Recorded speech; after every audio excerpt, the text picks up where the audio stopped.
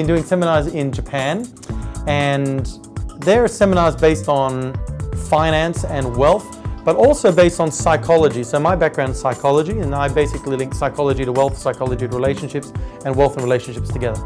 And so my seminars are about that, and it's about getting people energized and thinking about what they do and how they can see the world differently.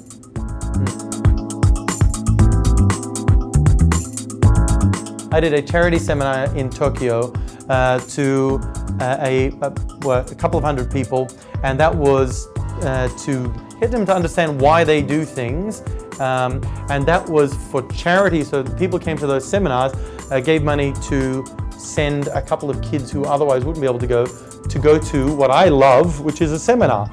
And so we were sending these kids to a seminar in the US, which was about building their leadership capability so that they could lead and be the influencers of tomorrow. First step, know where you're going. Second step, know where you are. Third step, know various vehicles to get there. Fourth step, find out more vehicles, because you don't know them all.